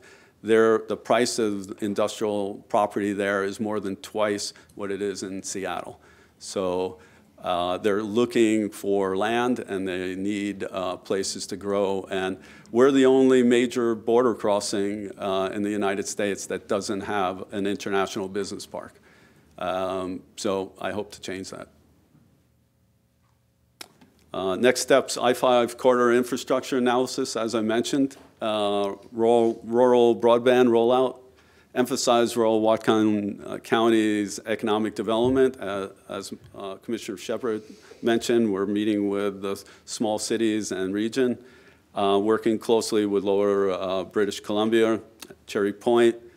We're just beginning a new county committee called Commerce and Business Committee that I facilitate. Our first meeting will be September 18th, where many of the leaders of our biggest industries here are part of that committee. We're working on cybersecurity recruitment. We want to support the waterfront, and we're going to continue to expand our strategic partnering. And then I say once again, the ship is safe in the harbor, but that's not what ships are for. I hope that we will not act in a fear-based model, that we understand that hard work takes a long term and commitment and dedication, and that we're here to accomplish big things. So that's it. Any questions? Go ahead. I'll start out by just saying I love where you're going. Thank you. How's the Berry Lab project coming? Well, slowly. I don't know exactly where it is. They're out raising funds right now, and we have committed some funds for them for the next year. Yeah, there's EDI money going in that. There's port money going in that. We've got port. What we did was we met with the small city mayors and talked about them giving up their fund this year to go to that. They reluctantly agreed to that. We're also going to come to you with some decisions about that fund in the future. We think instead of, in the past it's always worked out. We've had $80,000 or $100,000 and someone's got 10, someone else got 5. We think it may be more beneficial for them to kind of take turns on it, and someone gets a bigger chunk each year, and then maybe Linden gets it one year, and then Ferndale the next, and Blaine the next, and so on. And they seem to like that idea. So year one, we're going to push towards the Berry Lab. But there is EDI money going in that. WSU has significant money in that. And I believe the project's going forward. Good. I think it's a good project. The county council stuff, all the hubbub out there at Cherry Point, is that going to bugger up what we'd like to see going out there, what you were speaking to? Because I think you hit what needs to happen out there right on the head. They need to forget about the water access and forget about the other stuff and move ahead with jobs. Yeah, about 3 weeks ago, the county had a commission meeting on whether they should extend the current fossil fuel ban, and I was there for all 3.5 hours of that conversation. And there was, I believe, about 60 people who got up and spoke. I'd say 25 on either side were supporting their side. And then there was a small group of 5 to 10 people that were really focused on what they should have been, which is, so what are we going to do here? Right. You know, we've spent a little bit too much time trying to shut the other down rather than solve the problem. And so of course, Cherry Point, my career has been pretty much made on taking up projects that others told me I shouldn't. And I think Cherry Point's right in there. You know, the county is afraid of it to some extent. There's been a lot of hostility. There's a lot of money spent. There's a lot of time spent on that project. But again, I think they've been trying to focus on asking the wrong questions. So if this doesn't work, what should we do? I suggested even that we take the non-developed land and we remove it from heavy industrial and make it into regular industrial zoning. So we leave the existing fossil fuel industry in a heavy zone, and we remove the super heavy zone from the rest of the land, so the community that's afraid of what's going to go there, and we don't need to put all these different layers of conditional use permits and everything on things, because developers and users won't go if they don't know if they can go there. It will satisfy some of the people who are afraid of additional fossil fuels, and it'll start working towards a future. I met last week with one of the largest land developers in lower British Columbia, and the company that actually designs their business parks. And I presented this whole thing to them, and they've already talked to SSA. They're very interested in pursuing, at least looking at it. We know it's long-term. There'll be a lot of infrastructure. Grandview will have to be expanded. But that's why nothing's being done, because it's so big that we're not implementing a long-term strategy. And so that's what I'm hoping to do. You want to be careful in this job, because if you make too much sense, they'll try and shut you down. Well, when I was going through interviews, my girlfriend said to me, "Are you sure they're ready?" And I said, "I'm absolutely positive they're not." Well, I hope we can be wind beneath your wings, because I love the strategy, number one. The first question I've got on that, is a down zone required to do that? It's actually an up zone. An up zone to move it from heavy industrial to? Yeah. I believe what we can do is create a sub-area plan. So instead of making it Cherry Point, I say we should create a Cherry Point International Business Park within there and zone that separately. So maybe on a sidebar, you can tell me why that's an up zone. We don't need to do it now. Yeah. So the opportunity zones. Yes. The opportunity cost makes it an up zone. Yeah, anytime you go to a zone that has more potential for revenue and all, so commercial would be at the top of it, you know. So the opportunity zones, Blaine's included in that, I would assume? No, so opportunity zones are only, we were given 2 small districts. So, and they were basically, they emulate new market tax credit zones. So they're federal zones. And so we just happen to have 2 red zones, and those were the 2 that we worked on. And red being the ones that have the highest chance of getting approved. And so, and the reason Waterfront and Downtown did is it's based upon taxes, and downtown has a huge amount of students that hit that population, so it lowered the tax revenue base.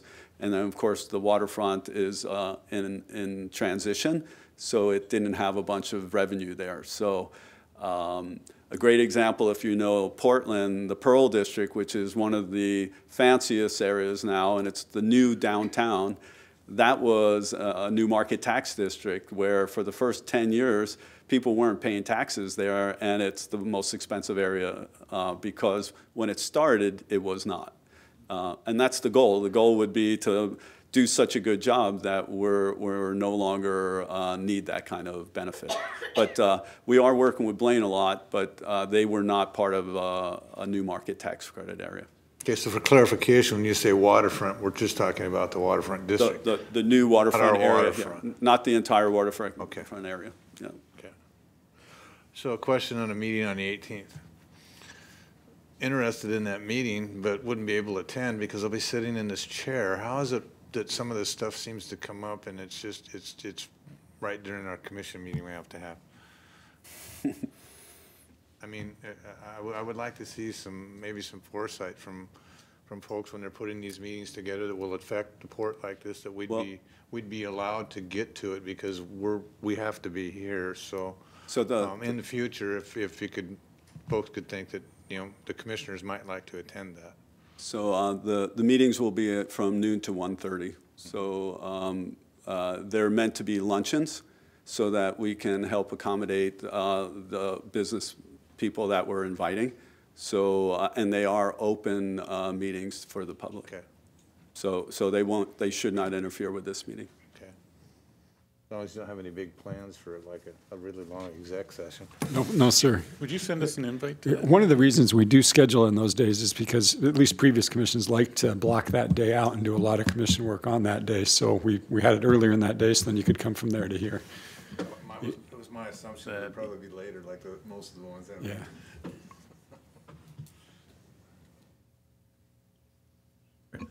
Great. Well, thank you, Don. It's really exciting, and I'm looking forward to some of that visioning process with the other opportunity zone at the Lummi Nation, and just really getting our heads wrapped around what some of the opportunities there are for us to work collaboratively and apply some of these resources and utilize that federal designation. Okay. And given the warning, are you still with the girlfriend? Because Well, it's more whether she's still with me. yeah, just wanted to make sure that you didn't destroy that. I went down there for the 4 days. I had to put my time in. I had one clarification thing, Don. Yeah. Yeah, and I'm not sure if I heard it correctly. In our workforce problems we have, did you say that 70% of the folks that are interviewed for jobs in our present workforce or they don't pass the drug test? 70%? I said up to 70% of some of the jobs that people are applying for. Some of the companies told me directly, their presidents and senior, that they'll take almost anybody for some of these jobs, but they have to pass the drug test, and up to 70% are failing. And that's Really sad. And for my positions, I'm right at 59, almost 60% failing. It's a dismal state.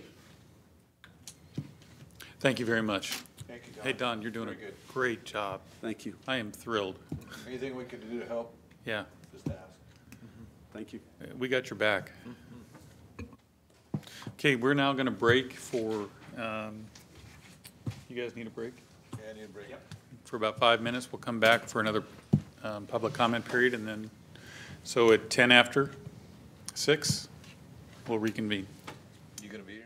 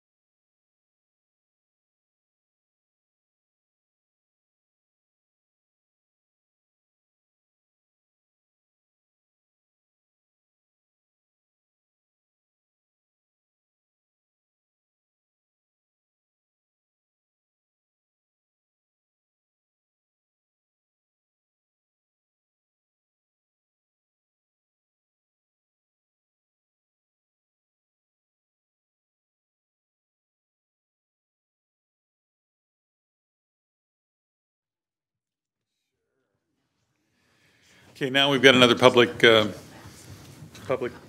hearing session. Anyone wishing to speak before the commission, now is the time to do so. Anyone wishing to speak? I'm mad as hell, I'm not going to take it anymore. Me too. Okay. No one wishing to speak, so we'll close that session and move on to the next presentation, which is airport rules and regulations with the best airport director in the country, Sunil. Thank you, Commissioner. Sunil Harman, Director of Aviation. I'm going to briefly introduce and hand it over to Aaron Collins, who's been my project manager on this. But if you recall, a little more than a year ago, we adopted airport minimum standards. Airport minimum standards are what informs tenants and parties doing business on the airport on what criteria they have to meet in order to be permitted operators on the airport. Many of the airport minimum standards referred to rules and regulations that were well outdated.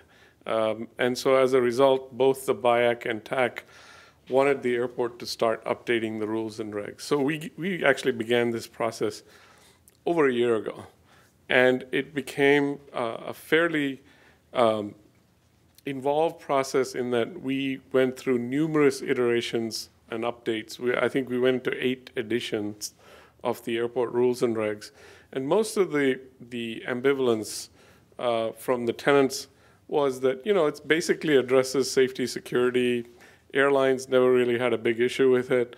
There was a small group of people in the general aviation community that felt that these rules and regs were actually encroaching on their rights on how they can use their hangars, particularly hangars that they had constructed on port land with their own money. The real simple explanation here is we're a federally obligated airport. The federal government gave us the land to use as a public use airport. As a result, we're bound by the FAA's requirements with respect to types of uses that can occur in a hangar. In fact, we're required as airport operators to inspect hangars to ensure that they're being used for aeronautical purposes. And so a lot of the pushback was, well, what if we want to repair airplanes? What if we want to construct, you know, experimental aircraft? You're inhibiting our ability to do that. That was not the intention here. So we went through and actually referred to FAA's definitions on what is preventative maintenance, what is overhaul maintenance, and so on, to try to narrow down from a life safety standpoint what sort of uses they could subject their hangars to in terms of aircraft maintenance activity and what things were prohibited. Finally, we got to a standstill where a couple of people, primarily the experimental aircraft type, said, well, you know, what if we wanted to construct new airplanes, experimental aircraft in hangars?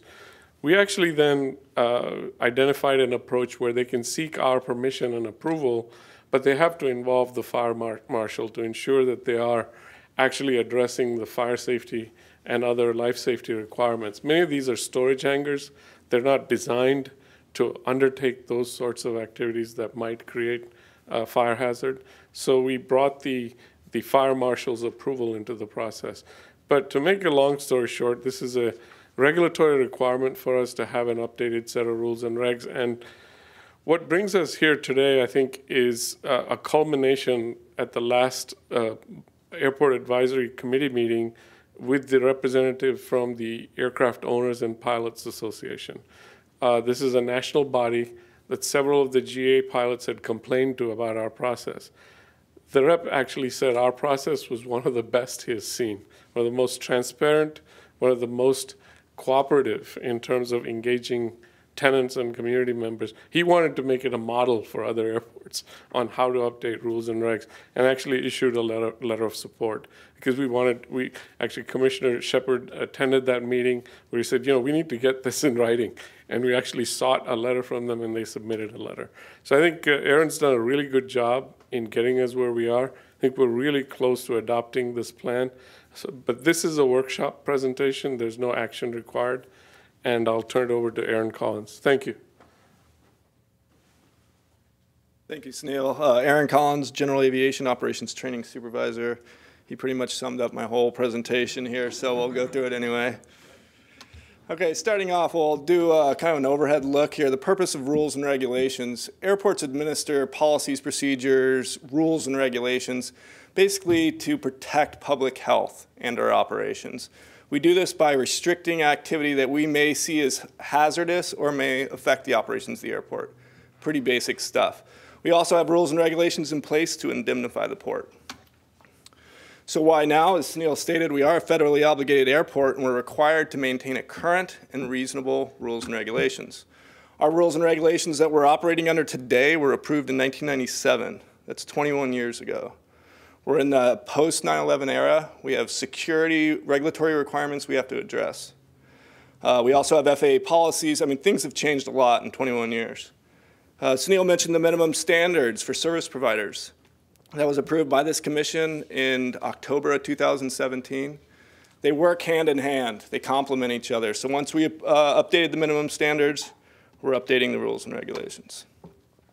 So let's talk about the timeline. Our first draft was released to the public for comment in November 2017, 10 months ago. Since that time, sequential drafts have been released to the public over the last 10 months using this public comment. We've had over 10 public meetings to discuss the rules and regulations. During these meetings, there were the BIAC meetings and the TAC, the Bellingham International Airport Advisory Committee, and the Technical Airport Advisory Committee. During these meetings, we were able to examine the content, open up the room for dialogue with the GA tenants and other public folks that attended the meetings. So again, we had 10 meetings. We plan on having 2 more in September. So the key players in this review process was, of course, the BIAC and the TAC, and we mentioned them. There's also the airport stakeholders. Once a month, we have a standing meeting at the airport for airport stakeholders. Draft rules and regulations has consistently been on every single agenda. We use the Whatcom County Fire Marshal's Office as a resource to understand the International Fire Code, how it affects our facility, our hangars, the fuel farm. We also use the FAA, TSA, Department of Homeland Security, of course. And Sunil mentioned the Aircraft Owners and Pilot Association. They are a political advocacy group for general aviation with over 400,000 members nationwide. I believe we have approximately 10,000 here in Washington. So that was an excellent resource to use. Finally, we have the Port Legal Department. We never really send anything out in the world until the legal department has a chance to review. Okay, industry uniformity. When we went into creating these draft rules and regulations, it was very important that we had consistency among the industry. So we reached out to airports in the region, the state, and across the nation. We looked at their rules and regulations. We found out the ways that they mitigated their hazards, they addressed these regulatory issues, and we added them as appropriate. So finally, the progress. Commissioners, you see a lot of green check marks here. First, the commercial terminal stakeholders. That's the airlines, that's the concessionaires, car rentals, other businesses. No objections with the 5th draft of the rules and regulations. Port Legal Department has had a chance to do their review. They have minor changes, basically just to strengthen that indemnification. As Sunil mentioned, the AOPA did send us a letter of support. I believe the language in it was this was the most tactful and diplomatic process that other airports should emulate. Our advisory groups, we have the BIAC committee. They have no objections with the 5th draft. Our TAC committee, we have been working through these issues with them. We've had some great dialogue with the TAC. 2 weeks ago, they passed a resolution. It was unanimous that the port's moving in the right direction, that we're almost there. So commissioners, in conclusion, you can see this has been a very transparent and collaborative process. The Aviation Division feels like we have created a document that we can be proud of, that's fair and protects the public asset and the community. We're going to issue the 6th draft of the rules and regulations in a couple weeks. Shortly thereafter, I hope to have the final draft in front of you for approval. All right, any questions? Yeah, I've been trying to follow this issue quickly, partially because I was a bit ignorant on the topic, and second, because I've gotten a lot of folks, particularly in the GA community, requesting our attention to this issue and making sure that we are doing everything we should be, and we're incorporating all the diverse wishes of our large group of people who use our services here. And in attending these meetings, I really do feel that we've gone through the right process. I thought you might have some of those slides of the proposed changes and then what we actually adopted. Aaron had a really nice presentation at the last BIAC meeting that showed what our current rules and regulations state, what people have been asking for, and what we've moved to. And in most every case, we have addressed interests that community members have sought. We've actually relaxed some of our rules in terms of what they were previously to allow additional maintenance operations to be undertaken. And I think we've really taken the right approach with pointing to those agencies that are the regulators to make the determinations, pointing to the FAA they're the final say in these things, and so we shouldn't be superseding and we shouldn't be below the requirements of the FAA, and the same goes for the fire marshal. And so I think you guys have done a really good job pointing to both of those. And in that letter, I just wanted to call out a couple things from that letter. You know, it said that this was from the, his name is Warren Hendrickson, Northwest Regional Manager. AOPA, yeah. And he mentions that it is a culmination over 9 months of collaborative, transparent, public process to ensure the final document meets the needs of all parties. There's been a lot of hard work and dedication and attention to detail.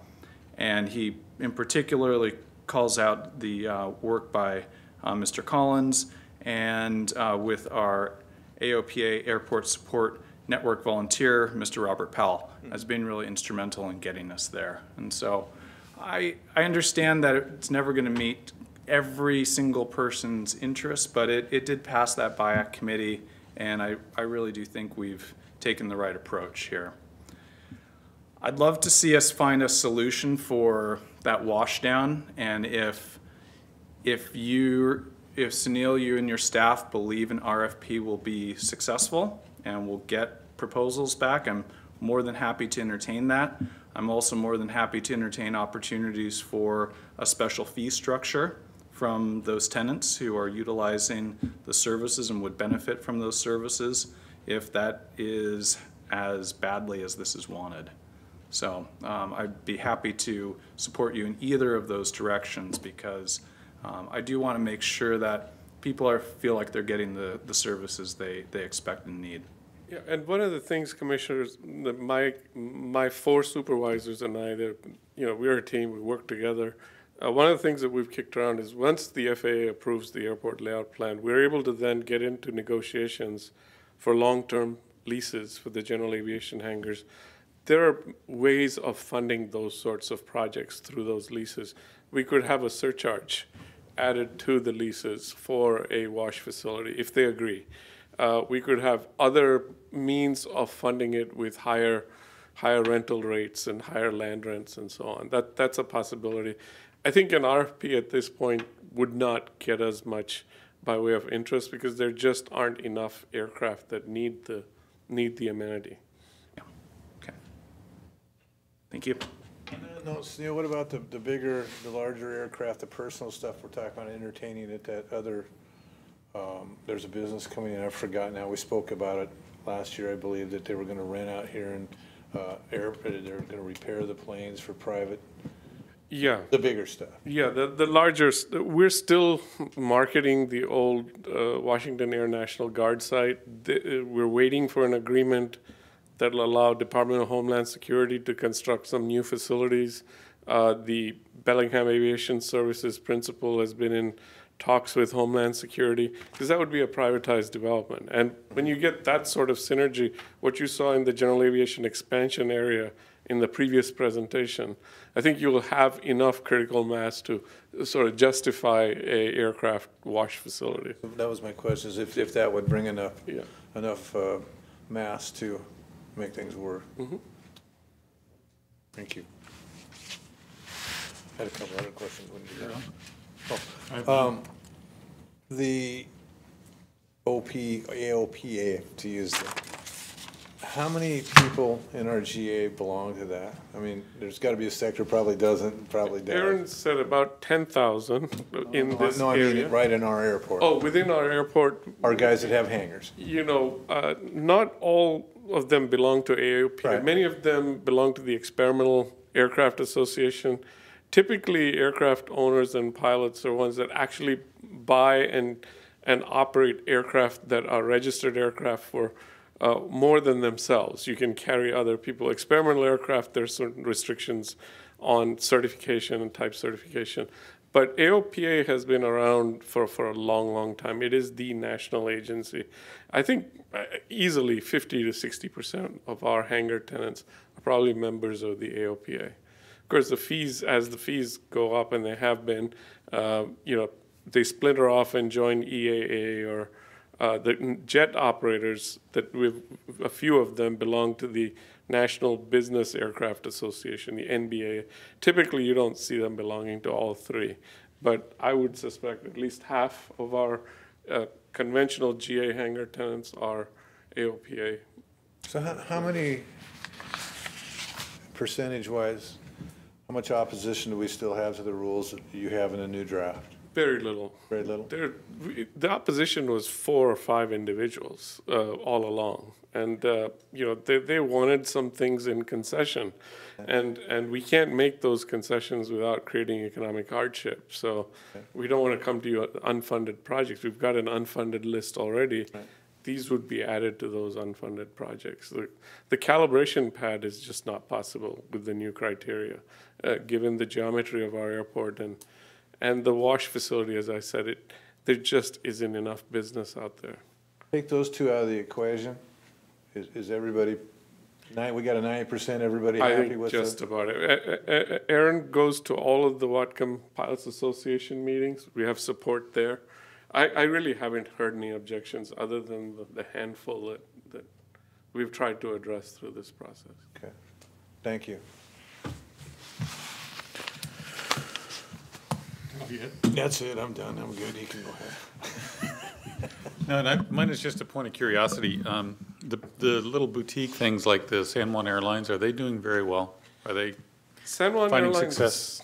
Changed ownership, is trying a more aggressive approach, and I think they're having some success just based on the summer activity under new ownership.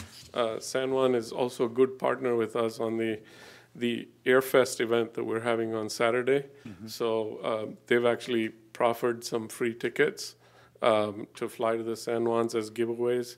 The radio station is actually advertising that right now. I think generally the activity during summer tells us how the GA is doing.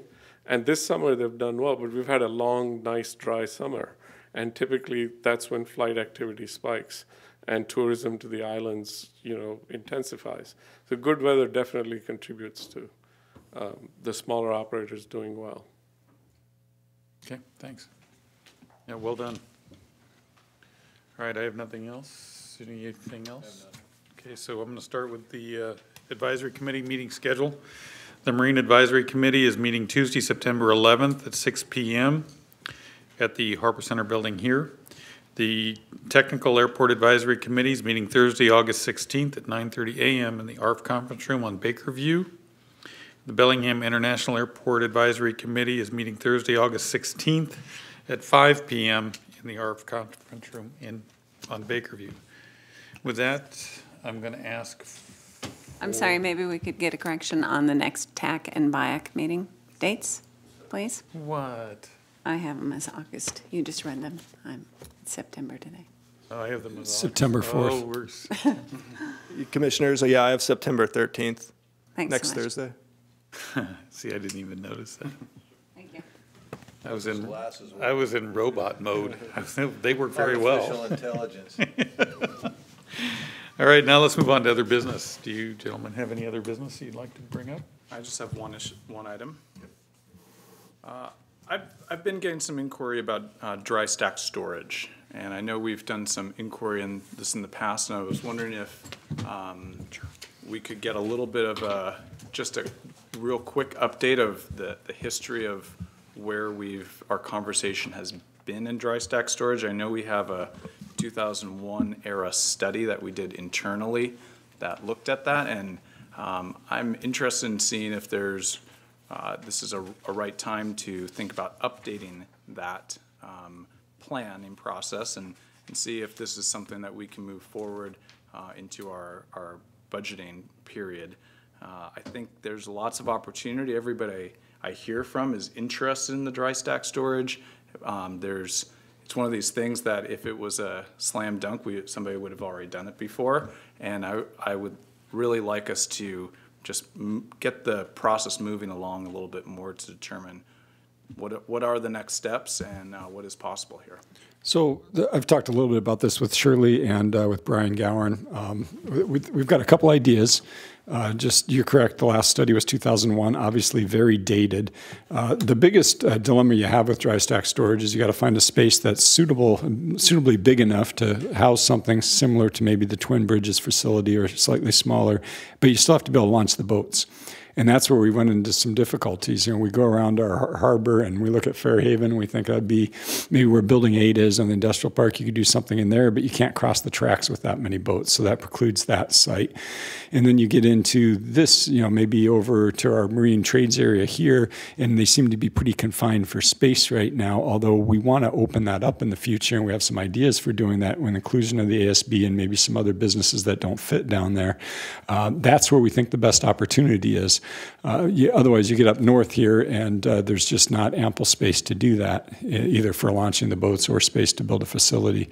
So what I'd like to do, Commissioner, is include this in our ASB talks, because we think that ASB talks includes more than just the ASB in that marine trades area, reconfiguring that area for other uses. And some of the suggestions for that area are barge terminals, hatchery, and this dry stack storage. And we think all those uses might be compatible with each other in that area if we can acquire some additional land.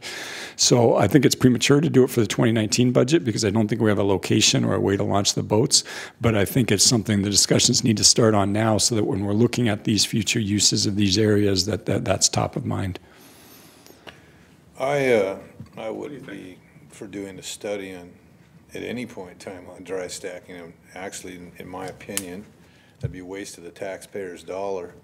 I think we have a company in Blaine, if I'm not incorrect, that's supposed to be moving forward with a dry stack storage. It might set a good example of something that could be done down here by a private company. I mean, you've got that, but you've got Seaview North that has the facilities on the south side, and they have facilities over here. There's companies around, I think, that if dry stack storage is that readily needed, that may be able to take care of those applications for folks. I don't think we need to study that. I don't think we need to spend however many thousands of dollars it takes to study that. I think that would be a waste of the taxpayers' dollars, as I said, and also, I came here to put people to work. I don't think dry stack storage puts very many people to work. A couple of guys with a forklift. We don't have enough property. The port doesn't own enough property on the waterfront to be, putting it for dry stack storage. If people that, like I say, that have property presently leased from the port would like to put a dry stack storage up, I'd help them in any way, shape, or form we could. But I don't believe that taking port property and setting it aside for dry stack boat storage over putting a business there and putting people to work would be a very good thing. I don't believe that. And so, Commissioner, you're talking about Sundance's lease up in Blaine, and they have the option to do dry stack up there. I believe they have 5 years to make that come to fruition. So that may bode well with the timing that we're talking about for cleaning up the ASB and see how that business takes off. It may be a good example for us here. Do we not think we're going to need that pressure relieved on our marina here? I mean, I support it in Blaine, but I feel like our pinch point is here, not in Blaine right now for space. You know, I think it's premature to tell on that. I think how we reconfigure the harbor when those inner harbor floats are needing to be replaced and we have some dredging to be done there is a time to start looking at that.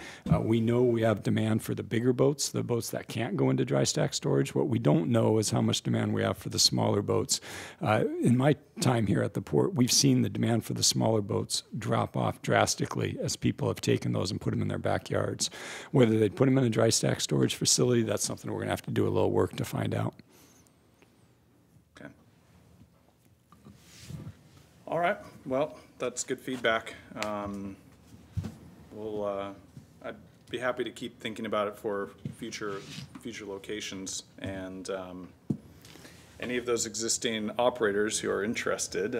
It's I think a good opportunity for someone. You know, lots boat owners like the idea of having that option. There's certainly other ports around that are providing that I think with success. And space constraints is going to be our biggest hurdle. You know, just Blaine has space and we don't, and that's one of the reasons it's moving forward up there.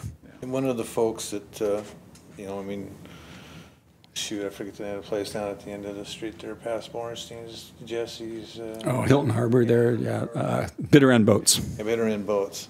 You know, they've basically got a dry stack storage, but it's one level. So maybe those folks would entertain that idea, and maybe we would have to maybe help in some way to with a building or such to do so. So I mean, there's folks around, I think, that could entertain what you're you know. I understand there probably is some, you know, when you look at Hilton Harbor, it's pretty busy.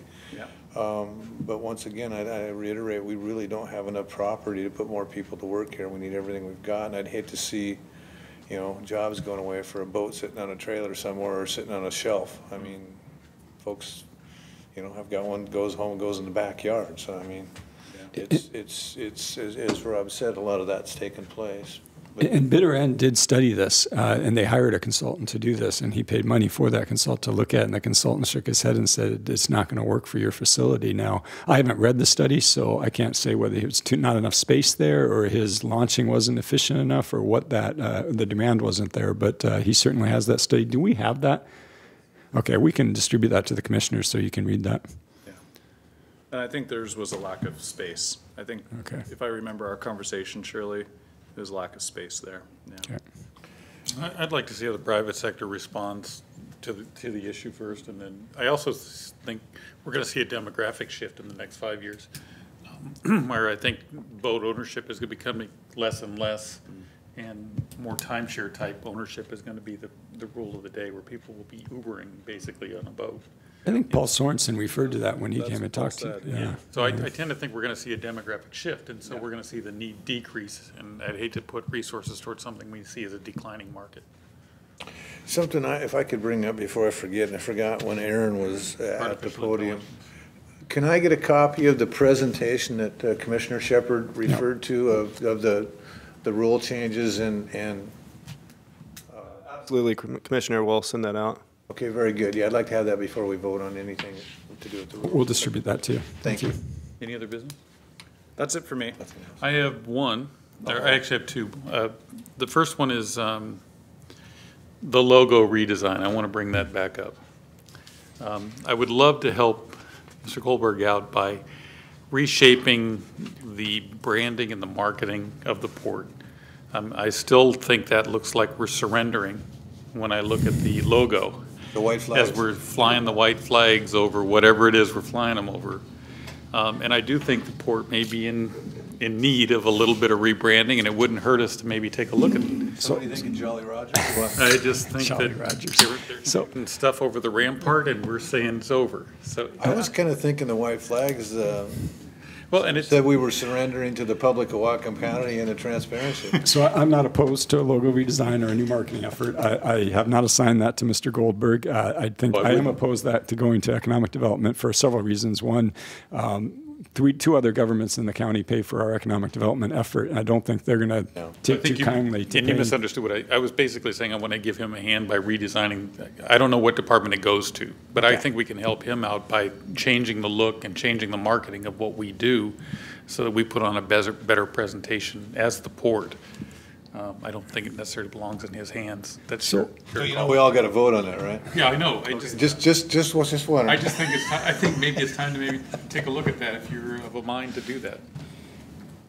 I don't think anyone is in love with our logo. That being said, that changing a logo is a huge effort. All the business cards, the envelopes, the letterhead, everything that needs to go with that is a big cost. So if we do go down that road, I'd like to see it be a very organic effort where we maybe have 2 logos for a while, a little bit confusing, but to do it overnight, I think is just cost prohibitive. And then I'd also like to see it be almost like a community contest type of a thing where we get some input from people in the community as to what it could look like. I was thinking an American flag with the state flag under it. I have no argument with either one. I would just like to start the process You could do of, that with the Sharpie. because That's what I'm thinking. I'm a big fan of I'm a big fan of Sharpies? marketing, and I I'm believe seeing a lot of support from your other 2 commissioners there. I'm seeing a lot of something from my other 2 commissioners. But I do believe that marketing is a key component to No what we do, question. and I think it's more than just a logo. Yes, you can do a competitive thing, but I think there's a marketing effort that needs to happen to maybe rebrand the port, to talk about what we have going forward. When I listen to him talk about where he's headed, I'd like to have the port represent that in our image. And it's not just in our logo, it's in everything that we do. It's in the way the trucks look as they go down the road, it's in all of that. So I'm a big fan of marketing because I think it does a great deal towards attracting people to the community. And it's a morale boost. When I look at the Bellingham Airport logo, I love it. I mean, it speaks volumes, and it looks like it's forward-thinking.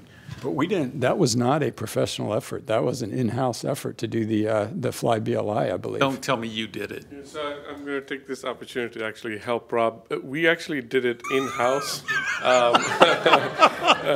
It was done using various people throughout the port that have expertise in graphic design and social media. So we took the best that we have out of IT and out of marketing and developed that logo. And I think an organic effort's the best way to go with some. I don't see my job as being to tell you how to do it. I'm just saying, let's get started on something that. What if we did what the airport did with the economic development department? Why do we have to change the port logo if we're trying to? And Don's working on his own, the Whatcom County marketing effort. It's not just a port marketing effort, it's a community marketing effort. So that'll be something completely separate from our white flags here. Right, and that to me would be better than trying to market the Port of Bellingham. We're just going to have one flag. One white flag or? White flag? Just bigger, right? So we're just going to surrender. That's what you're saying is, I give up. But it would strike me that we want to draw the attention to the economic development department. And if we just change the Port of Bellingham logo, we're not doing that. We're not advertising the economic development growth department. I'm just saying, it's throwing something out there. It would make, it is a lot of money to change everything. Signs everywhere, everything. It's just not a few business cards. It's our signs we have everywhere. It's fairly expensive. But if we're going to market Don's department.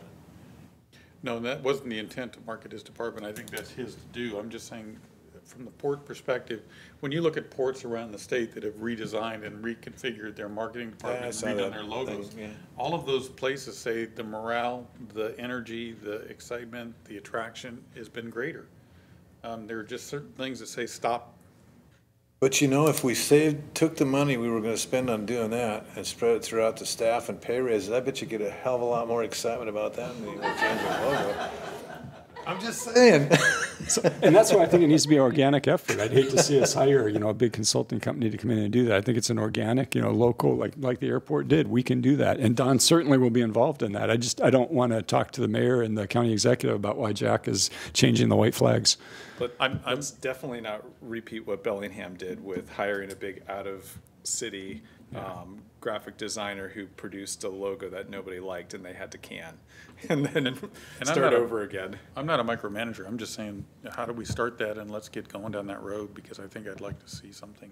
I think Bobby's got a good idea about Don's department is a good place to test run a new logo. In 3 or 4 years, I've never seen David raise his hand to speak. All the time I thought those were sails going up the mast, not flags. They are, To someone's eyes. That guy's not gonna go very far with that sailboat.